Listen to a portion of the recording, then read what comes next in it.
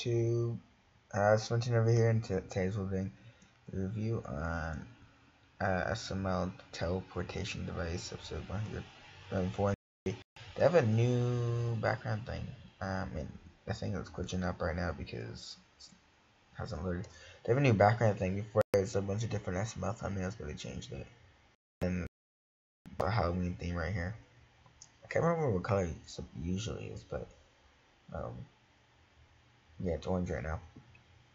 So this episode was kind of funny when they brought in Todd and Frank and stuff like that. That was kind of funny.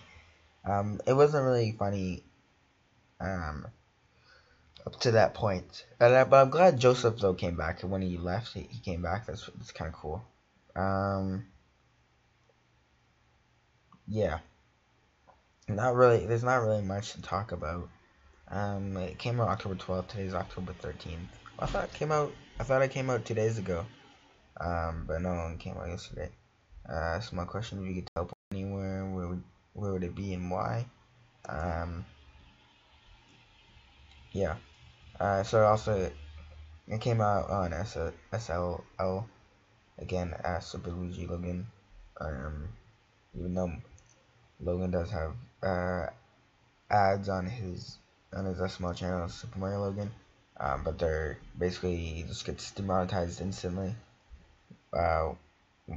Once he uploads a video on there. So trivia. This is the first time that Ken and Cody have switched the heads. This video reveals that Cody's house is 9 miles away from Genius, and that he's in BDSM. Don't know what that is. I'm sorry for the noise in the background. Characters: Cody, Buzz Jr., Ken, Judy, Joseph, Brooklyn, TK, Todd, Frank. So yeah, hope you guys enjoy. Subscribe for more episodes. Todd and Frank were probably the best in this episode.